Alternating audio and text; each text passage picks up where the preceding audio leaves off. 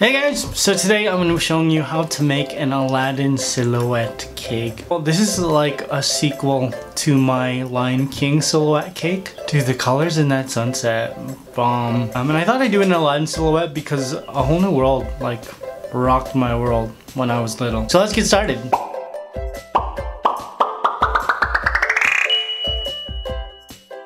So the first thing you're gonna do is gonna take your Elder Wand and create 3 vanilla cakes. Don't have an Elder Wand? Sucks for you. Turn on your oven and bake them. I dyed mine blue, purple, and black. I don't remember why. Black, purple, and blue appear on the outside of the cake, so maybe that's why. First, I'm gonna stack my blue vanilla cake. So I'm adding some flavor in the form of espresso. So it's like an espresso simple syrup, but I also added a little bit of a caramel extract. It tastes really bomb, so I'm fine with ruining the color. Some buttercream, our next layer of vanilla cake, and the exact same process. Drizzle some more onto our black cake and then place that on top. Now I really don't want any of the colors to appear on the outside of the cake, so I'm gonna crumb coat the entire thing starting with the top and then working my way onto the sides. And I placed this into the fridge for about 30 minutes just to set up, and then I gave it another coat of buttercream.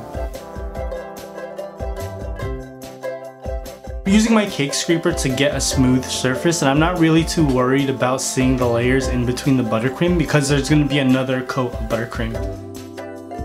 So I'm starting with a sky blue, then baby blue, back to sky blue, and then an electric blue. Now these all come from a royal blue food coloring. Just added different amounts to get the different variations of color. Now I'm just using my offset spatula to coat the entire cake.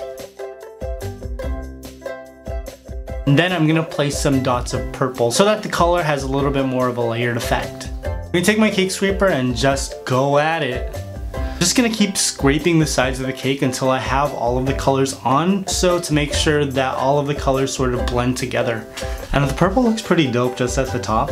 And once I've got my flat surface, I'm gonna add some black buttercream to the bottom. This is supposed to be like the silhouette of the ground.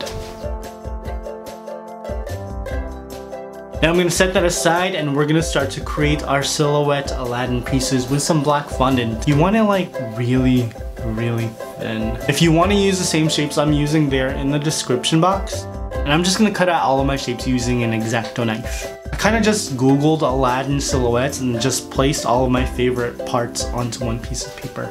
So we have Aladdin and Jasmine flying on the magic carpet. Jasmine's palace because I really like the architecture of that dome. The genie, the magic lamp that he came out of. Iago, and my favorite monkey, Apu. And now we can place all of them on our cake. Now Aladdin was one of the first movies that really just scared me. Wild cat cave that like comes out of the ground and it holds like all of the cash money. That was really scary, you know, but it was really rewarding because he got a genie, he got a magic carpet, he got the title of Prince, or he's probably like the thief formerly known as Prince because he's no longer Prince Ali. I don't know. I actually cut out more silhouettes for the top. You know, one of my favorite scenes in the movie is when he jumps off the balcony and Jasmine thinks that he committed suicide, but yo, he's just like on his magic carpet. Now I wish I had like a magic carpet. When you're like in high school and you want to get like drunk with your friends on the down low, you know, it's hard because you don't have a car and none of them have cars because you're all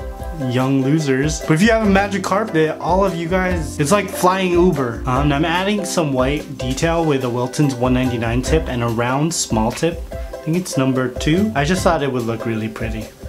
And I was right. Now you have to serve this cake on like a Lazy Susan. The only way to see how awesome this cake is if it's spinning.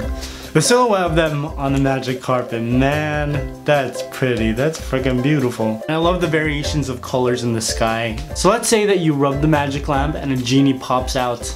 He's gonna grant you 3 wishes. What are your 3 wishes? First, cash money. Always. Second, I want to live 300 invincible years at the age of 21. I want to die eventually, but I want to be invincible and 21 for 300 years so I don't have to worry about dying or getting hurt, so I can just live life and do everything I want. I don't take risks because I'm too scared of the consequences. So I don't go skydiving, I won't go rock climbing, I won't do anything where I might die. No, but if you're invincible for 300 years, then you just jump off everything. Never take the stairs, just jump.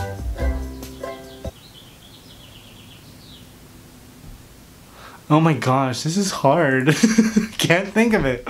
So you know 2 of my 3, and I don't even know my 3 of my 3. How would you answer those questions? Let me know in the comments. I love you guys. I will see you very soon. Bye.